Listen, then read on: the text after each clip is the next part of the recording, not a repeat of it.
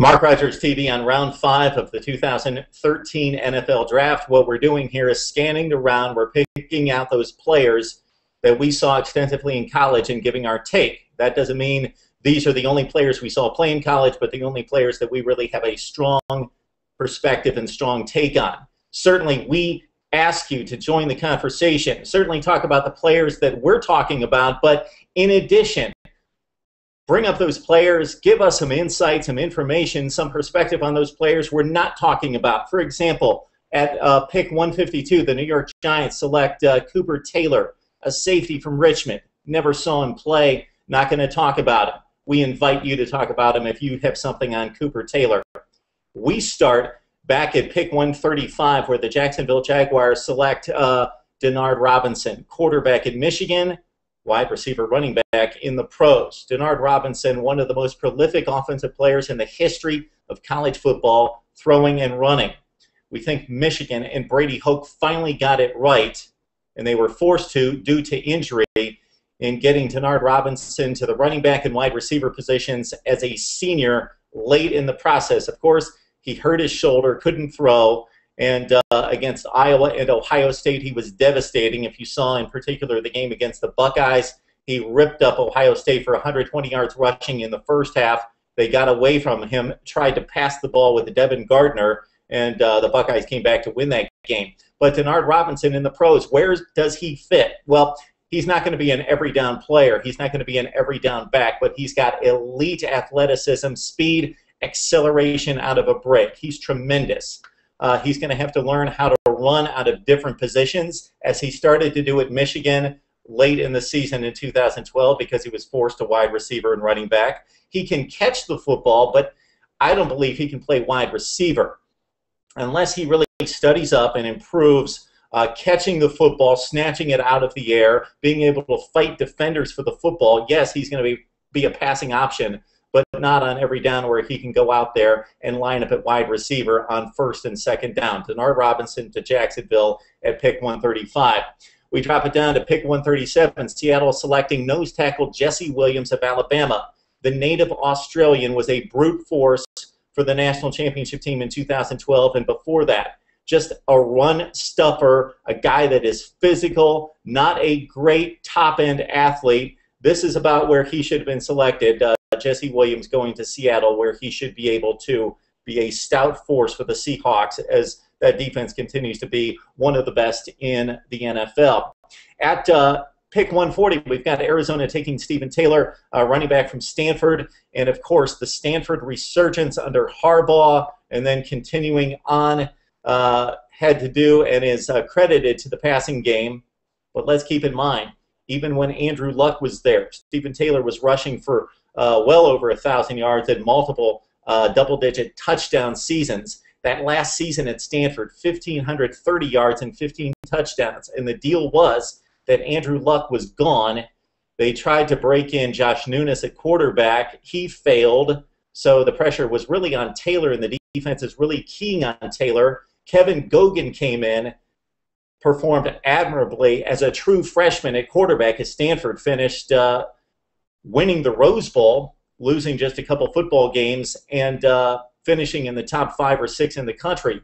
But Gogan had the pressure off because Taylor had the defenses keying on him. So when a running back can produce at that level, when the defense knows the passing game is struggling, the quarterback is young, that says a lot for Taylor.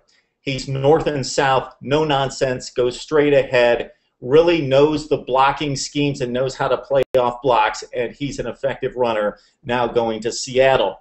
Okay, next up we've got Micah Hyde going to Green Bay at pick 159. Micah Hyde played free safety for Iowa. This guy is a ball hawk.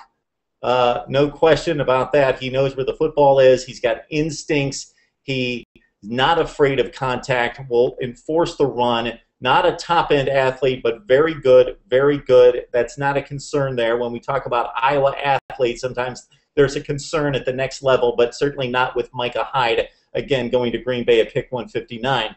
Then we've got at pick 161, the Denver Broncos selecting Tavarres King, wide receiver from Georgia.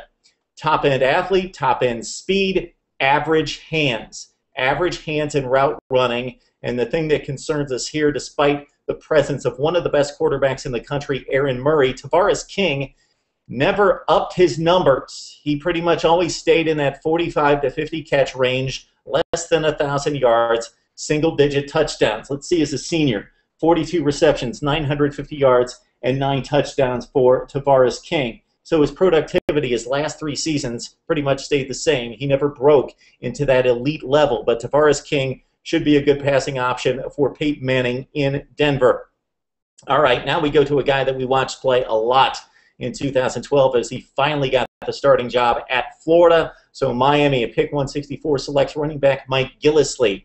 This guy just put him in the mold of Stephen Taylor back at Stanford. Mike Gillislee had to play second fiddle to Tim Tebow, even though Tebow's a quarterback. He obviously was the main rusher there during his time, despite Gillislee coming in as a top-flight recruit, 5-star recruit. Then it was Chris Rainey and Jeff Demps that got most of the carries and attention there in the Florida offense. Gillislee did play, still got some carries. He got 60, 80, 90 carries a season until his senior season. And he came out in the preseason and said, this is finally my time as a senior. I'm going to gain 1,500 yards, 24 touchdowns. Well, he fell short of that, just about 1,100 yards, and had, let's see, 10 touchdowns rushing for Gillislee. But let's keep in mind, the Florida offense was void of playmakers. A good tight end in Jordan Reed, but besides that, Jeff Driscoll at quarterback was asked to do little with his arm. They were throwing the football 12 and 14 and 15 times a game.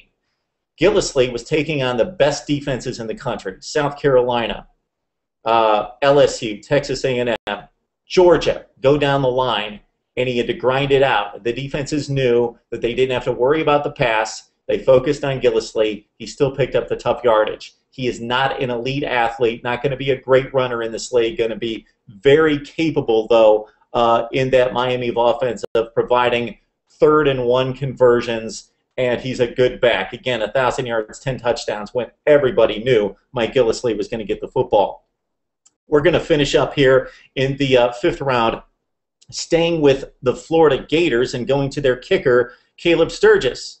He, like Gillislee, going to the Miami Dolphins at pick 166. Sturgis, we didn't see in running through the games from the last couple of years, certainly in 2012, and can't remember him needing to convert a kick to change a win or a tie or a loss or a tie into a victory. Didn't see that kind of pressure kick from Kaleb Sturgis. Certainly not his fault. But when it comes to being accurate, 22 of 26, 24 of 28 the last 2 years. Most notably, though, Kaleb Sturgis, as a junior, his touchback rate was just 17%. He worked on it, improved the leg strength, and up to that mark to 45% as a senior. So that's key to him being drafted in this position. When a kicker gets drafted in the 5th round, they're typically something special.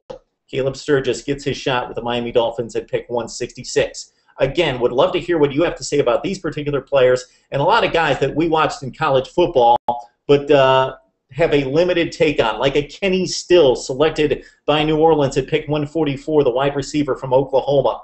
A great freshman year, and then he played out productively in the wide receiver role with Landry Jones there at quarterback at Oklahoma. Tell us what you think about these players and more in the 5th round, right here on Mark Rogers TV.